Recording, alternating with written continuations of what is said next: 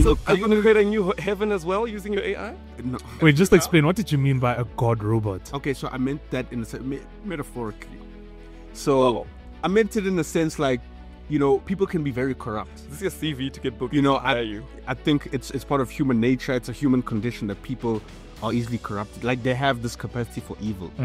I mean, look at our NC government.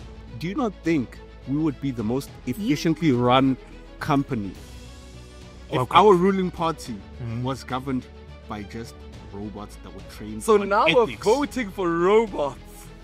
I guess so. Why That should one, we I'm not put sure. ourselves at the Because helm of government? eventually human beings are going to become obsolete if we allow that to happen. Bill Gates invested government- $300 million in South Africa.